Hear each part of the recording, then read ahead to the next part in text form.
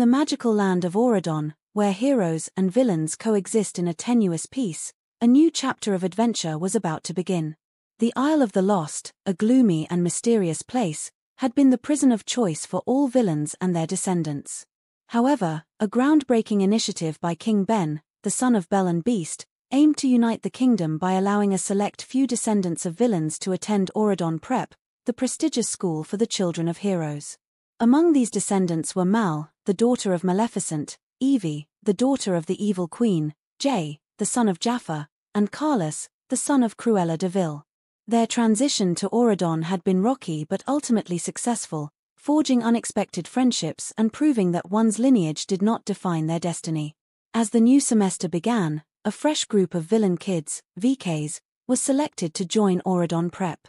These included Uma, the daughter of Ursula, Harry, the son of Captain Hook, and Gil, the son of Gaston. Their arrival stirred the campus, as whispers and curious glances followed them wherever they went. While Mal and her friends had already paved the way, old prejudices and new suspicions still lingered in the air. Uma, with her vibrant turquoise braids and fierce demeanor, was determined to carve out her own path. Unlike Mal, who had initially sought to steal the fairy godmother's wand, Uma had a more straightforward goal: to prove that the VKs were more than their parents' legacies. Harry and Gil, ever loyal to Uma, stood by her side, ready to face any challenge Auradon threw at them. The first major test of their resolve came during the annual Enchanted Games, a series of competitions meant to promote unity and teamwork among the students.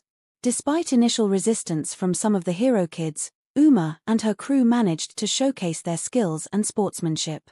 They were not just there to participate but to excel.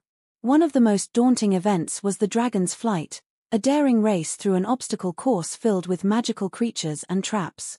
Mal, who had a natural affinity for dragons, offered to help Uma prepare.